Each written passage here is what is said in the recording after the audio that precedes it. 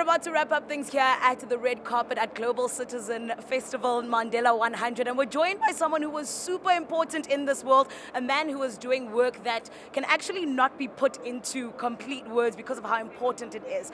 But Alexander De Croo, the Prime Minister of Belgium. Alexander, I'm going to ask you, as an all-woman crew from 947, can you finish off the sentence for me? She is equal. That is it. Alexander, you are a man who is fighting for women's rights all around the world.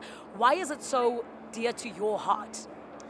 Because why would we just throw away the talents of half of our population? We have so many talented girls who, instead of being able to go to school, get pregnant at the age of 12, have 6, 7 children, remain in a situation of dependency, and never can realize the potential they wanted to have in their lives. Now, that is not a good thing for the girls. It's not a good thing for men either. We have so many needs. Why would we throw away half of our prosperity? And that is what I want to explain to men, is that feminism is seen as a topic that is about women and only to be discussed amongst women. That is wrong.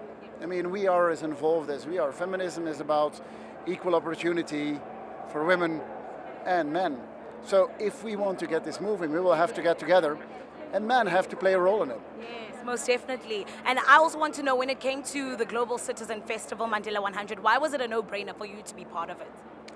Totally no-brainer, because obviously we admire Nelson Mandela, who he was and what he stands for. Also because the She is Equal campaign actually was launched 6 months ago in Brussels, in Belgium.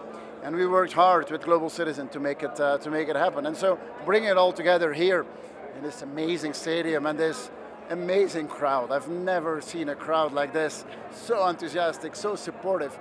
Yeah, I will never forget this moment. Oh man, so you're absolutely loving Joburg? I loved Johannesburg. I've been here just one night. I might have to come back, and then it was 2 nights in Cape Town. Cape Town was nice as well. Yes.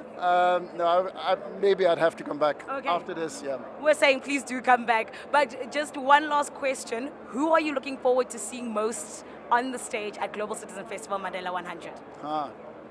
I think the combination of Beyonce and Jay-Z is kind of amazing. Yeah. And I mean, look at the lineup you have here. You have Chris Martin, Pharrell Williams, Ed Sheeran, Bob Geldof. I mean, all these people came here because they believe in what this stands for, because of the legacy of Nelson Mandela, but also because what Global Citizen says is that we're all neighbors one of another.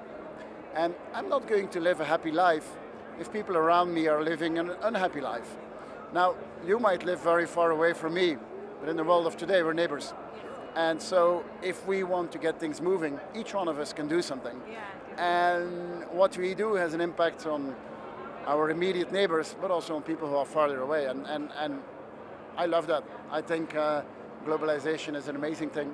It brings us together. It has halved poverty over the last years. Child mortality has been halved over the last 20 years. I mean, the progress is there.